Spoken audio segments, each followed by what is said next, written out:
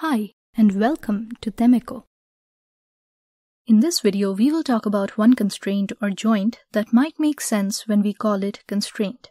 We are talking about the fixed joint. Yes, you heard right. It is possible to have a completely fixed and rigid, of course ideally, joint in our mechanism. Why should we have such a joint?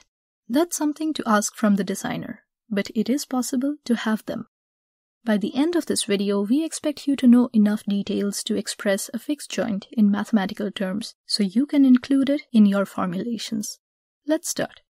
As the name implies, a fixed joint is a joint that doesn't allow any relative movement between the two bodies being connected by it, meaning that from the three possible degrees of freedom a body can have in a planar movement or 2D mechanism, a fixed joint constrains all of them. We will need this interpretation to create the mathematical equations to represent this case. If one body is not able to relatively rotate or translate with respect to the other body, this is equivalent to saying that both bodies must keep their initial relative configuration during the whole time. To write this mechanism in mathematical form, let's bring an inertial system with two bodies joined by a fixed constraint. Let's use point O, which is the point where our fixed joint is located, to express these conditions mathematically. We see that the position of the point O might be defined using body A or body B. If the two-body system must keep the initial configuration, it means that the position vector of point O measured via bodies A and B must be the same all the time. In vector terms, that is, RAO equals RBO. And this, represented as a constraint, needs to be rearranged to C is RAO minus RBO equals 0. This vector equation will origin two scalar equations representing the constraints of the two only possible translations in the planar movement.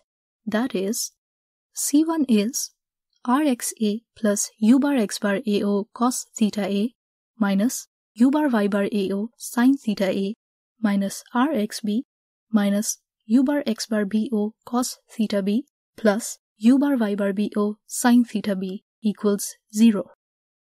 C2 is RYA plus U bar X bar AO sin theta A plus U bar Y bar AO cos theta A minus RYB minus U bar X bar BO sin theta B minus U bar Y bar BO cos theta B equals 0. We have now defined the constraints on the translations. Similarly, to define the constraint on the relative rotation of the bodies, we can say that C3 is theta A minus theta B minus C equals 0. This equation describes that the orientation angles must remain unchanged during the whole time. Whichever the initial orientation was, this must be kept constant. In this video, we expressed mathematically the effect of a fixed joint. Now you know how to impose the conditions of no translation and no rotation in your formulations. Well, we haven't got to that specific part, but you are collecting the tools for that purpose. I hope you've liked this lesson. Don't miss the next one. Thanks for watching and have a nice day.